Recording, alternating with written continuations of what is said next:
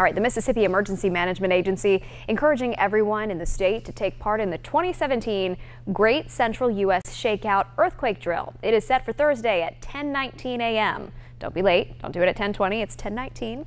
During the self-led drill, participants practice how to drop, cover, and hold on. These are the essential steps to take. Drop to the ground, take cover under a sturdy table or desk if possible, protecting your head and neck, and hold on until the shaking stops. Mississippi is on the outer edge of the New Madrid seismic zone, which saw a series of major earthquakes in the early 1800s, which caused catastrophic damage.